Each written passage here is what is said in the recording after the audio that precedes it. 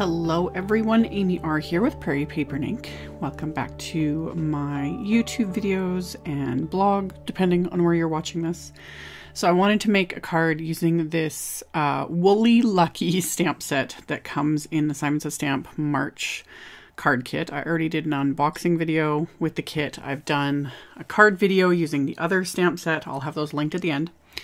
And I've had this set sitting here the last couple days because I had to use it. It just, this little llama, I don't know what it is, you know, llama images. They're so popular, but it's because they're adorable. So I decided to do a fairly clean and simple card, focusing mostly on this llama because he's just adorable. So I stamped him onto Neenah Classic Crest Solar White 80-pound cardstock with Simon's Intense Black ink.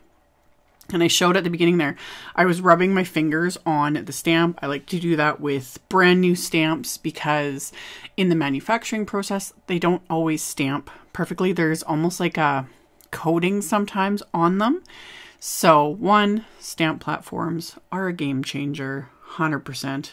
Make things so much better. And two, doing little things like that. You can use a white eraser, works really well too, especially with like solid image stamps. But I generally will just like rub my fingers or rub the palm of my hand really well, and then ink it up a few times, clean it off if you need to. Then it's like you've conditioned your stamp. So after I stamped it, I am using Copic Markers to color him in. And I haven't watched the video yet, but I saw an image of the card Nicole Spohr did using this llama, and it was just, it stuck in the back of my head. I really like how a lot of times she'll add little like dots and texture. I don't often do this, but when I do it, it, you know, kind of just ups everything a notch. So the image of that was in the back of my head when I was coloring him. So after I colored in all his little fur, I went in with the two darkest, so the E44 and E43, and just added little dots, just to give it that little bit of, you know, texture, because he's woolly and he's, you know, fuzzy and cute. So I did that, added some pink to his little ears, and then added some ground with my W gray marker, so just warm gray, starting again darkest to lightest, because that's just what I do, simple and quick and easy. So added some ground so he's not just floating there. And then I'm going to do brighter greens. I'm going to do two different shades, or two different green combos, because there's like the green of his little, you know, hat and everything. And then there's going to be these little shamrocks, and I didn't want them to be the exact same. So I did his little hat and bow tie and the border on this little blanket with this first combo here. So again, darkest to lightest, because for me, that's just, it's become literally habit. I actually have to like stop and think if I want to go the normal way, you know, lightest to darkest. So I did that, and then I used cool grays for the band on his hat. And then I'm going to use just two shades of yellow. I didn't bother adding a third or anything like that because there's not a whole lot to color here. And I did the main part of the blanket with yellow first before coloring in those shamrocks, just so that I didn't have to be as careful with my coloring because the other greens will, you know, push it out. So went in, did that, and then I used the second green combo to do the little shamrocks and whatnot, just to, like I said, kind of mix it up a little bit. It's subtle, but it does, you know, differentiate it from the first green combo. So after I did all that, I'm adding my highlights with my Jelly Roll 10 gel pen. And I'm also adding more little dots just to really emphasize all those little dots I added.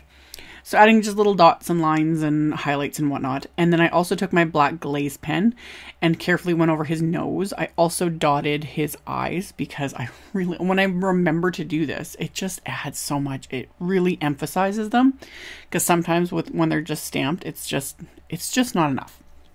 So I did that, set that aside to let that dry, which doesn't take long at all.